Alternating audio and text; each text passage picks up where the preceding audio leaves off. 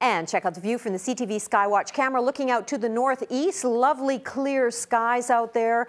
Just a little while ago that shot was taken, and the shot that's going to be coming up on your screen was taken early this morning.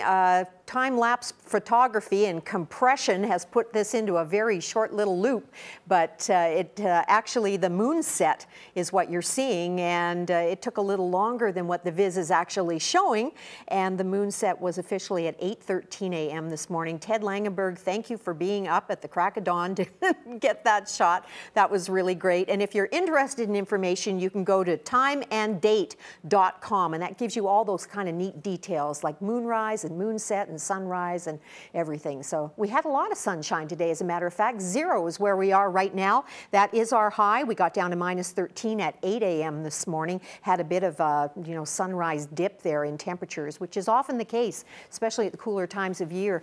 There you see the numbers on the screen right now. Not doing too bad as far as temperatures go. We are seeing some positive numbers in some areas, some minus numbers in some areas as well, and it's just the last gasp of that warmer air mass that is waiting to be overtaken by the Arctic air mass that is moving down from the north, and you can really see that demarcation line.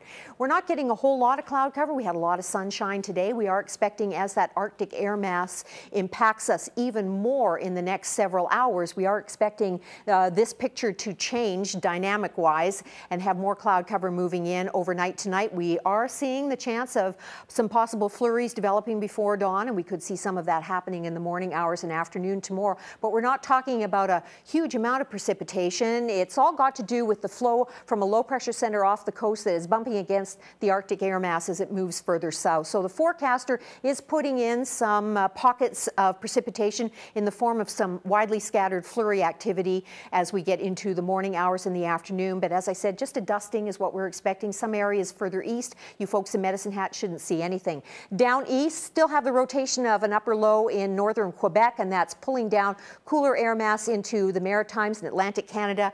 Poor Corner Brook, Newfoundland, Avalon Peninsula expecting maybe 15 to 25 centimeters more snow again overnight tonight. Blizzard conditions, reduced visibility warnings are already in place. It was a nice day in southern Ontario, positive numbers. And then that Arctic air mass, which really starts along the Continental Divide and is sinking to the southeast. The coldest area right now, of course, is in Manitoba, and that temperature will continue to drop overnight tonight. We're expected to pick up those cooler temperatures, but we won't be in the deep freeze until we get into Saturday night, is when we have that low of -22 degrees. Raining on the BC coast, but a lot of sunshine up north. Whitehorse and Yellowknife, maybe the odd flurry over the next couple of days, but all in all, not looking too bad at all. For East Kootenay, you're looking at that chance of flurries tonight, -4 for a low. Tomorrow, cloudy with a chance of flurries. No huge accumulations, 2 degrees for a daytime high for you.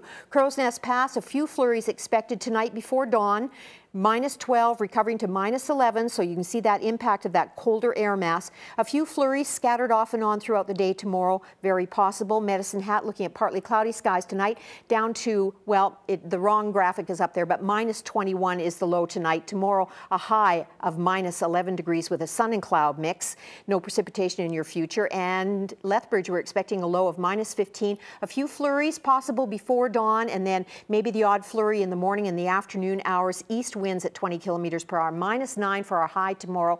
And then we start to see a bit of a recovery, -6 as we get into Saturday. So the flurry activity isn't going to be with us very long for what we do have, which is expected to be just a little dusting. 0 for Sunday and Monday, and then Tuesday 2 degrees with a sun and cloud mix. So we are going to pull out of this fairly easily. It's areas to the east that are going to be colder longer.